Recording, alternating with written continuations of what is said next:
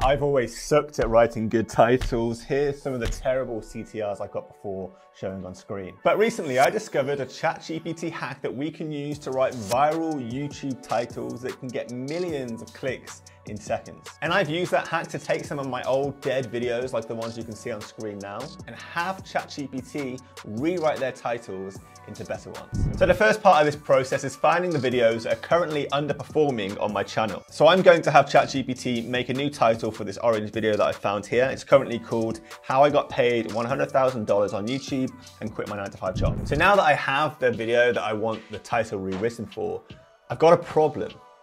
I don't want my bad writing skills that I use on my old title to influence the new titles that ChatGPT makes. So to get a new title, I need to find a way to tell ChatGPT what the video is about without telling it what the old title was. And here's how I'm able to do that. I can take the link from my old video, paste it into YouTubetranscripts.com, and quickly get a written script for the whole video generated. When I then paste the introduction of the video into ChatGPT inside quotation marks, ChatGPT is able to read it, and it's able to develop an understanding of exactly what that video is about without me having to tell ChatGPT my awful original title. I could then say to ChatGPT, generate me a new title from the YouTube video introduction inside the quotation marks. But ChatGPT could just come back with a standard generic title, no better than one I would have written with my own terrible writing skills in the first place. We need to find a way to maximize the chances that the new titles ChatGPT come back with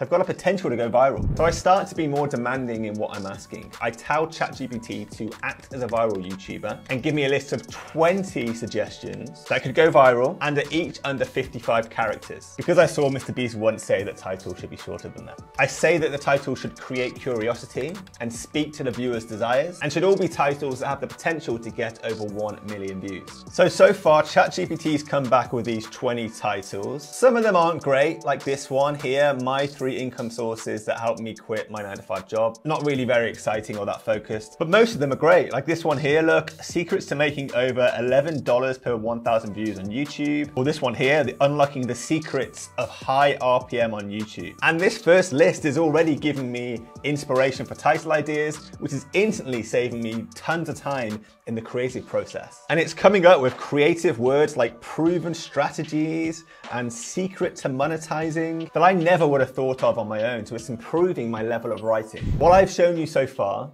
I only know how well this works for videos that are educational because that's the type of videos I make. So if you've tried this on different video types, let me know about your experience in the comments. The next problem I faced after I discovered this game-changing ChatGPT title strategy is I felt this compulsion that I had to find out all the other ways I could use ChatGPT to my advantage as a YouTuber. So I packed every additional ChatGPT hack for YouTube that I could find into this video here. So click that to watch it next to elevate the rest of your YouTube game, and subscribe for my future findings on how you can get more views on your YouTube channel.